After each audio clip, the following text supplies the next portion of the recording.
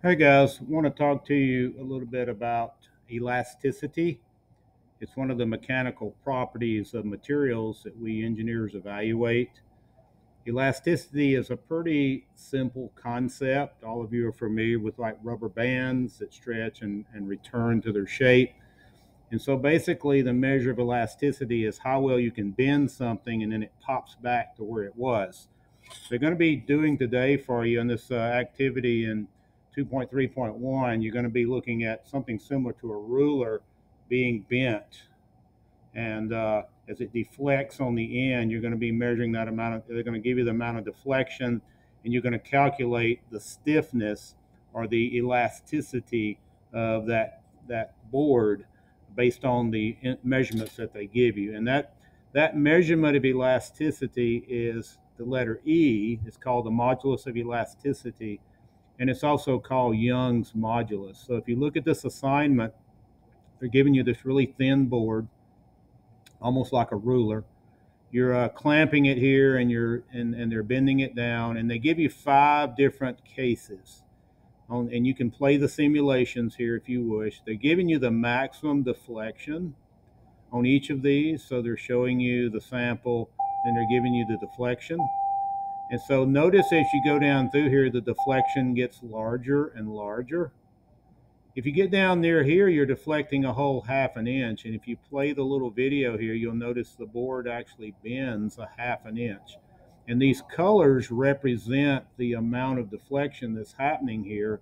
And so the red means more deflection, the blue means less deflection.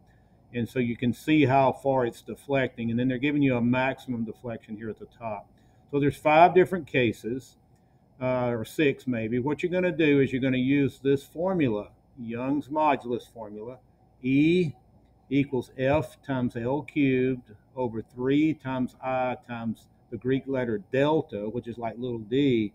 Little d, little delta stands for the amount of deformation or the maximum deflection that they're giving you.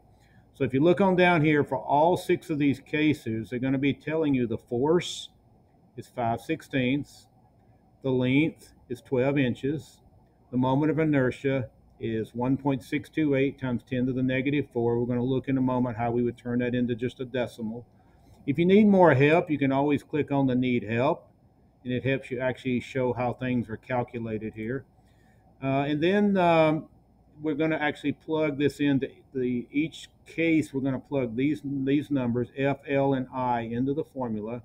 And then we're going to use the delta or the deflection in each of the 6 cases. So you're going to end up doing this calculation 6 times, plugging into the formula. So let's look at what we're actually going to be looking at here as far as an example of how we would do this. So here I have on my little Elmo device here, I can show you the calculation required. Let's get it in focus a little better. So what we have here is you have the formula, E equals FL cubed over 3ID, and they're giving us the force, it's 5/16. Well, I just did 5 divided by 16, and I got 0.3125 pounds, a very light load because it's a very thin piece of wood. The length is 12 inches. The I was 1.628 times 10 to the negative 4. If we move the decimal 4 places to the left, we just get a regular decimal number, 0.0001628. So that's the number we'll actually use in the formula. And then we got to look at each case to get the deflection. So I chose case number 1. Case number 1 has a deflection of this amount. So we're going to substitute all these values into the E formula up there. And so when I substitute all these values in, then I'm going to solve for E using order of operations. And so I solve for the top first. Be sure when you do the top, you do the cube of the 12 to the 3rd power, before you multiply times 0.3125. And then when we do the bottom number, I get a really long, small decimal number when you put all these in your calculator. And then when you do 540 divided by this small number, I get a really big number, 30,266,934. Don't be afraid of that really large number, because typically modulus of elasticities for steel or metal is in that range of 20 to 30 million psi.